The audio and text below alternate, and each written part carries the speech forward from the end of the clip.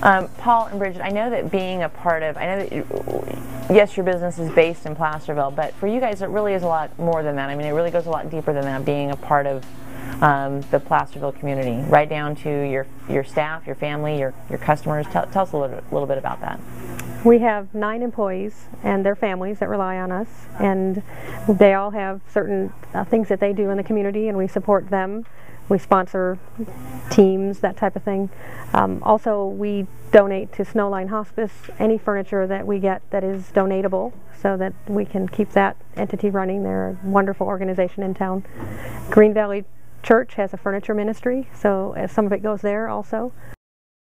And Bridget also is very involved in the a wagon train event that this El Dorado County holds every year. And if you want to tell a little bit about that. Yep. Wagon train has been going on since 1949. Goes from Zephyr Cove, which is Lake Tahoe, all the way across. Takes them 7 days. They end here in Placerville, which is the trek the 49ers made, the gold panners and that type of cross-country trek. And we celebrate that in June of every year, and the last few years we've had it right out here in the parking lot and reviving it because it has kind of lost its oomph, and now people are starting to see that that is part of our history. Old Hangtown is known for the cowboys, and this is a history worth preserving, so we're working on that also. So being a part of the community is very important to you guys. Oh, absolutely.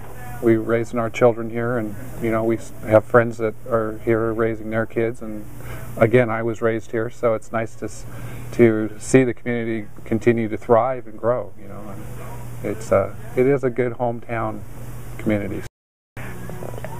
And it seems like every dollar that's spent here really comes back around into your community. You really invest your dollars and invest what your company does.